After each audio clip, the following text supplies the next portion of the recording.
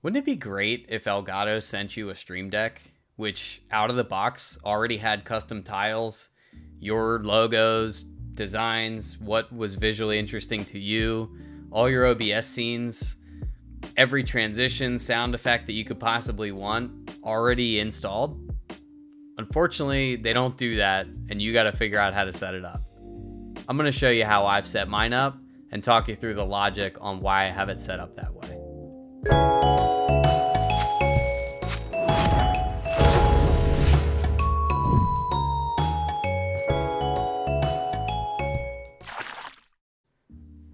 All right, so let's talk about the Stream Deck and how I've set it up. I personally am very visual.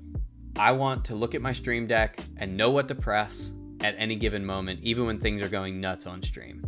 So I like to use a lot of sound effects. I have a mix of both OBS scenes, some automated Twitch things that happen like follower only chat. I also have sound effects I can press at a moment's notice, backing tracks. And for me, I prefer images. You can decide that you want text, however you'd like to set it up. But for me, this is what's helpful.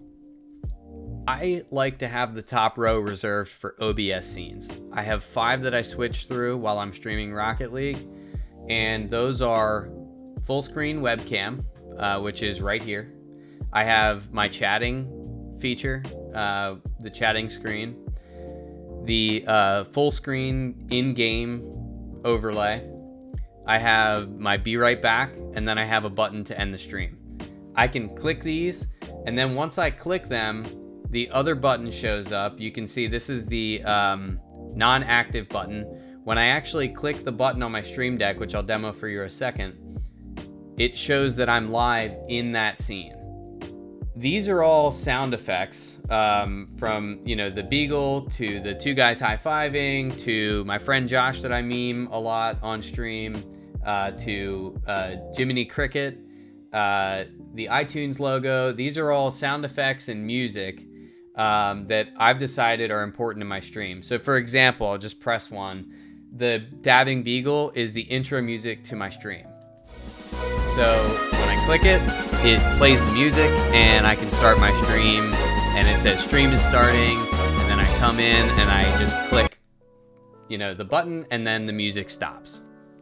Inside of this software, you can decide to have no fade. Since I usually let that whole song play out, I generally don't have a fade on that. But if you wanted to have a fade out, you could have a 2-second fade out, and then the song won't end as abruptly. So it's that simple to change the way a button functions for a sound effect, for example.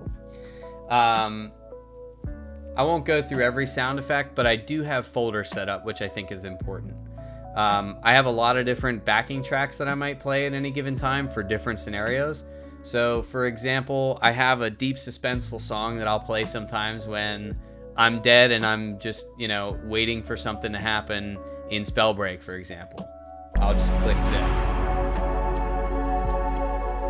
And that has a nice long fade out. So I've set that up for a 5-second fade. And it's just a play stop. There's all kinds of functionality you can select, from overlap, play restart, loop stop. And when you create the button, this is how easy it is to create a new sound effect. You drag play audio over from the soundboard icon, the soundboard subheader, and then you select the file from your computer. I have a whole sound effects folder. I'm gonna say, okay, this is a chill loop. I'm gonna open it. I'll turn the volume down a little bit. And then I'm gonna click fade out. We'll give it a 3-second fade so that even if I decide to play this sound effect and I don't want the whole sound effect, I can click the button again on the Stream Deck, and it will stop playing that music and it'll have a nice fade. So that's the adding a button. The custom icons, I made all these myself, and that's super easy too. So let me go ahead and open up a browser here. I already have a search done for new button. So what I'm gonna do is just go ahead and select, I don't know, that one's kind of cool. What's gonna pop real well on the Stream Deck? You kind of want something that's got really, really bright colors. So we'll just go with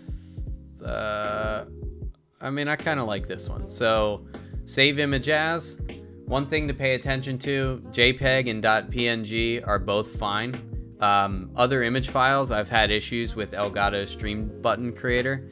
So I'm gonna just click save to my desktop, and then I'll link this in the description, but then I click the Stream Deck Creator where you can make Stream Deck yours. I click the image. I've already downloaded a couple. I'm gonna open that one I just downloaded, and I'm gonna move it over a little bit and increase the size slightly just so that new pops real well.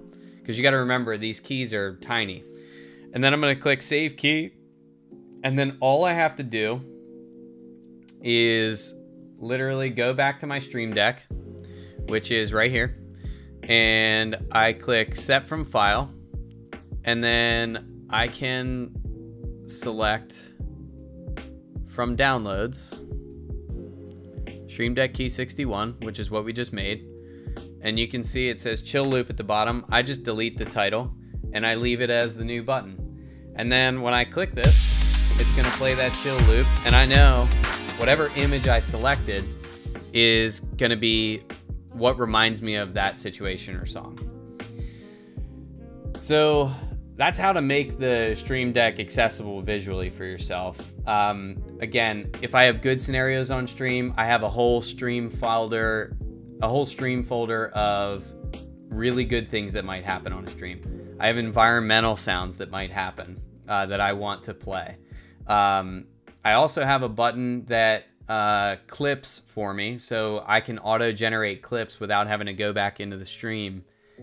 This is just a Twitch, button that I created where you go over into the Twitch thing and you can say create a clip. You drag this over the same way you did a sound effect. You can clip your stream. There's also buttons like followers only chat. Again, all these buttons, all I did was Google an image that I thought looked good and I dragged it over. I created the custom button, and now I know, like, I can send an automatic tweet out to my Twitter account. It says, I'm live, come babble with the beagle that is sneaky. You link your Twitter account to the Stream Deck, and then it tweets it out for you automatically when I go live. You can send welcome messages when you're live in your chat. It's super easy. You can mark things on the stream. The Stream Deck is immensely powerful. I won't go through all the different types of things you can set up, but I will show you the last thing. For me, what's really helpful, this is the test stream that I'm actually streaming in with my OBS folder now to create this YouTube video. When you can see right now, I'm in my display screen. When I click over to a different image, that will then become the live one. So when I click the button, it plays my transitions and overlays. That's just a setting inside of OBS. So it's super, super simple to have on there. So really nice for me, having this really visual, pretty Stream Deck makes me feel like I'm gonna have a really good stream, and it also makes sure that I'm not gonna get lost while I'm streaming. And of course, no good first YouTube video would be complete without forgetting to film your outro and having to do it on a totally different day. So if you found this video helpful, please like, comment, and subscribe. And as a reminder, I stream every Thursday night on Twitch. Join me there and come babble with the beagle that is sneaky. This is the Sneaky Beagle. Thanks for watching. Well played. Yes, dude! I read that like a freaking novel, dude. I was like, let me see here. Oh, yes, you were trying to stop me and the other guy can't get the save. Good book, close it. I don't know what that was.